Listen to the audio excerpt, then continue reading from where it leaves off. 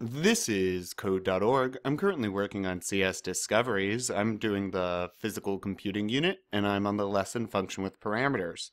Color picker. In this program, press the button. Color picker. In this program, pressing the buttons at the bottom of the screen changes the color of the images and the color of the LEDs. Oh, cool. On our Circuit Express. Cool. Create a function. Choose color with color as a parameter that changes each of the images and the color LEDs to the given color. Okay, so it will that changes each of the images and, okay, so we need it to change all of the stars and LEDs, I guess? Okay. You call your function in the event block so that it works with the buttons. So call means for it to run. All right, what do we have so far?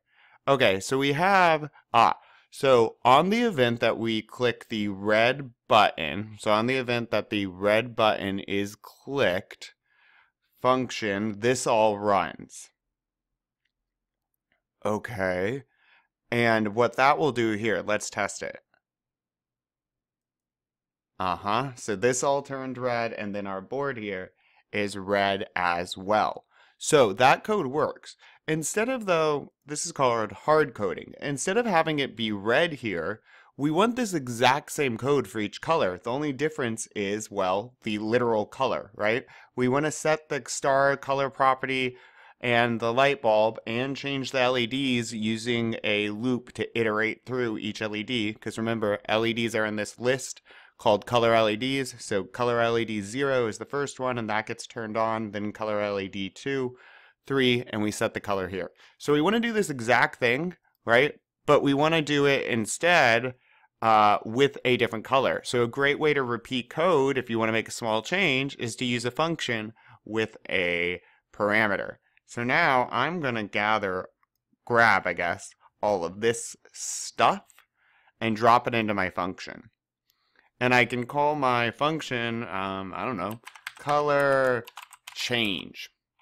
And then my parameter will just be color, right? And this is what we use as an argument. So I'm going to get rid of this. Everywhere it says red here, I just want it to be the parameter color, because we're going to use it like we would a variable, and you'll see in just a sec.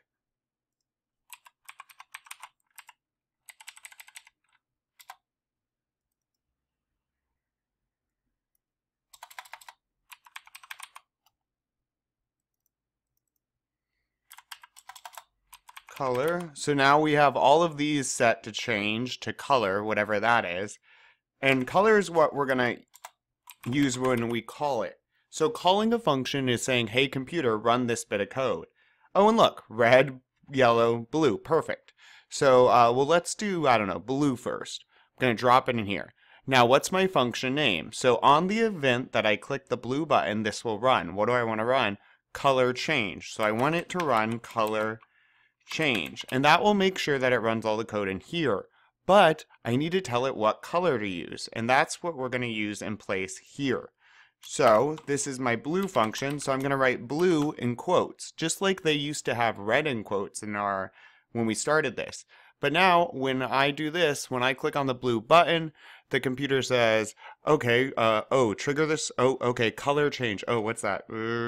Oh, here it is, so I'm going to run this code. All right, well, set property star 0 icon color to color. What's color? And it references back to where we called it, turns it blue, blue, blue, blue. Let's test.